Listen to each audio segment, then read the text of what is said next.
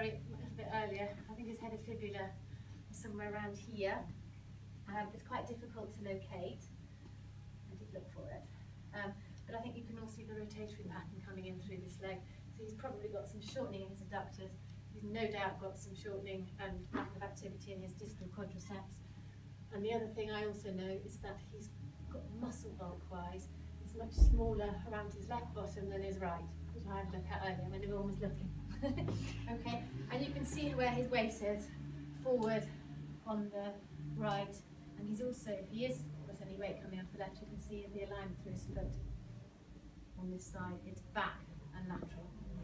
Yeah, so you've got that sort of pattern being established, probably being reinforced by the pronation forward reach of that arm. So before, can I just have a look at how easy and how he adapts? Now, you guys can see I can't from up there. Just look at the way he adapts to the weight being shifted from one side to the other. Very much remains in her. Yeah.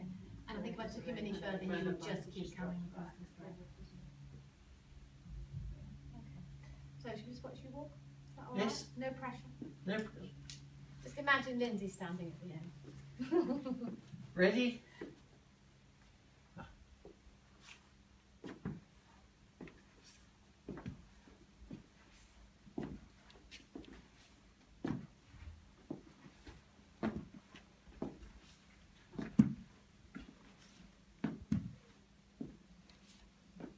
Okay, so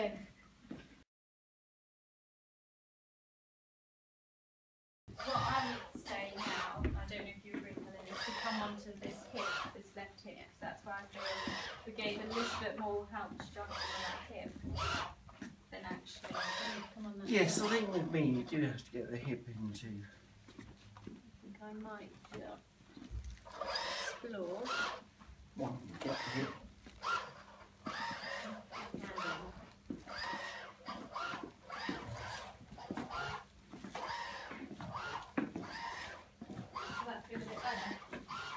Oh, that's improved.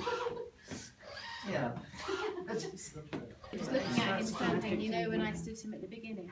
And the other thing is that when I think I over-facilitated you just now, actually, because I felt his toe go up in his arm. I didn't think I needed to do that much. I think I displaced him too much, because then I saw the associated reaction come in.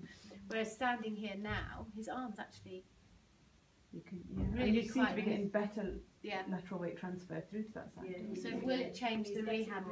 Active extension through that trunk as well. Yeah. One of the research projects we did mention was looking at upper limb recruitment of activity in the upper limb function through decreasing the associated reactions through wearing the leg.